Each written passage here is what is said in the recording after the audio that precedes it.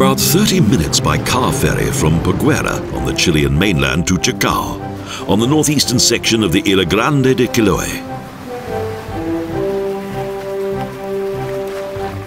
The island is situated in the Pacific Ocean off the west coast of Chile.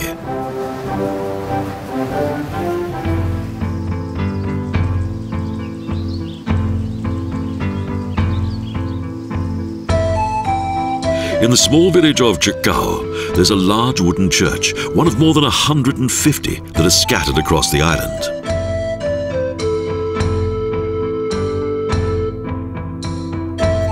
Everything is made of wood. Not a single nail was used, only wooden pegs. Since the year 2000, 14 of the churches have been designated as UNESCO World Heritage Sites.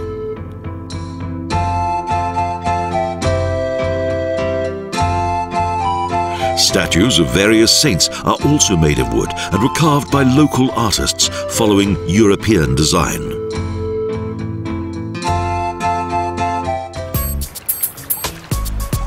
Ancud was the capital of the island until 1982. In 1767, the Spanish established a fortress here, the last before the no man's land of the south.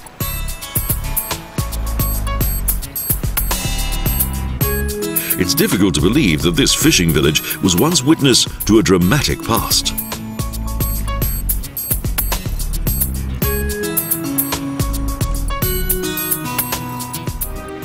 For those ships that sailed around Cape Horn, Ancud represented a safe harbour on the journey north in which their sailors could rest after negotiating the stormy waters of the South Pacific. In the 19th century, this settlement became the starting point for the exploration of the wild south of Chile.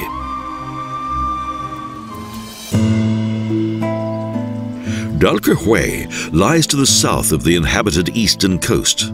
This single-towered, white-blue church is one of the largest and most beautiful wooden churches on Chiloé. Its main façade is decorated with a portico on the tower side, and outside there are arcades that contain 9 arches, a charming feature of the island's older churches. It was the Jesuits who came to the island in 1609 who converted the Indio to Christianity and built many churches here.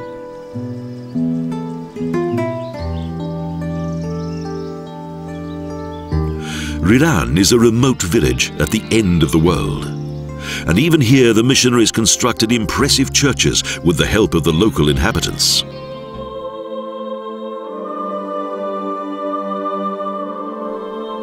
The architecture is modest, wood, either painted or natural.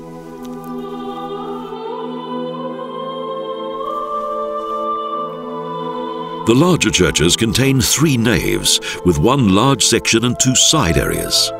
Here the wood is painted blue with yellow borders.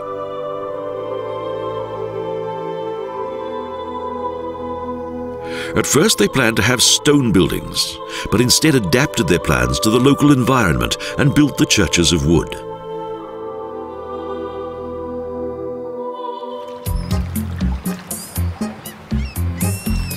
Castro is the island's oldest town and also the capital of Chiloé Province. Along the waterfront are numerous colourful wooden houses on posts, the Palafitos.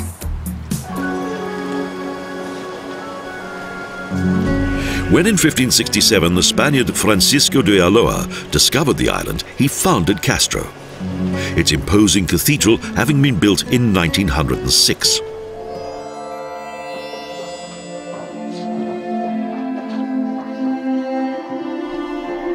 The church's interior contains brownish colours with circular wooden columns and a beautiful carved altar.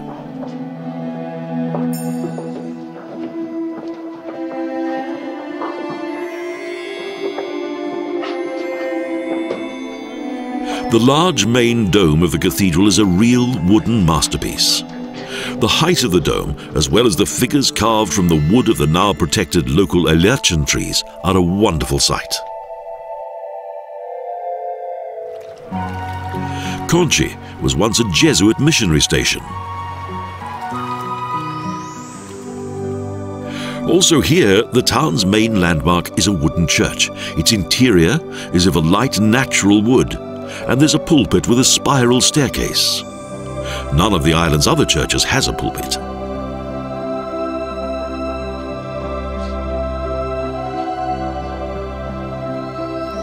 The dark blue barrel vaults of the main naves form a canopy, supported by wooden posts with carved capitals.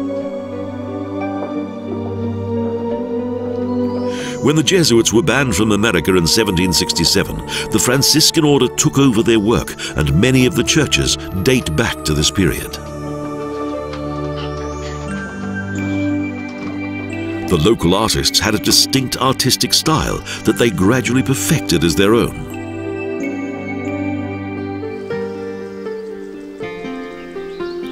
The small village of Vilupuli is dominated by the Iglesia San Antonio de Padua, whose three-section tower is almost 19 meters high.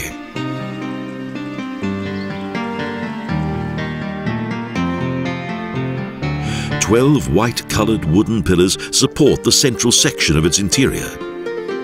The church was built at the beginning of the 20th century.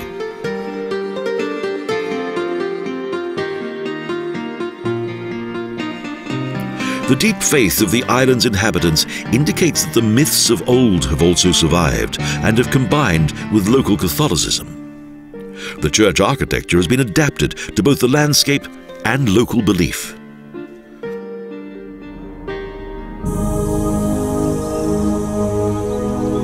The main landmark of Nurkyon is a freestanding wooden church with an elevated location. It features the typical architecture of the island, but with some variations. The once white colour of its facade has turned grey, and the side walls are of typical island design elements, and it's supported by several inclined wooden posts.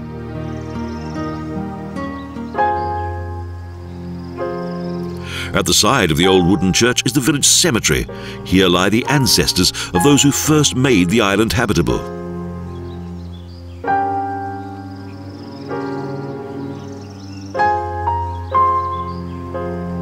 They had no defense against the diseases that were brought here by the Spanish.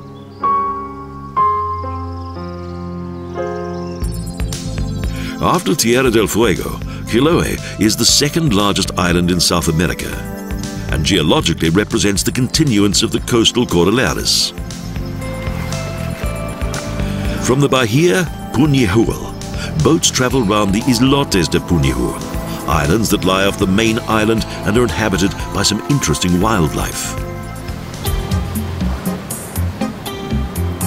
After a short time, the first of 3 small islands comes into view. The various green swathes of the raven-black rocky islands tower out of the sea. They're densely inhabited by wildlife. These islands are the only known nesting place of both Humboldt and Magellan penguins, and are also inhabited by the red-legged cormorant and the kelp gull.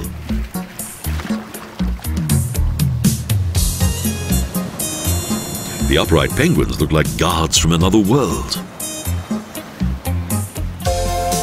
Fairies and trolls, wizards and witches, they all live on in the island's legends.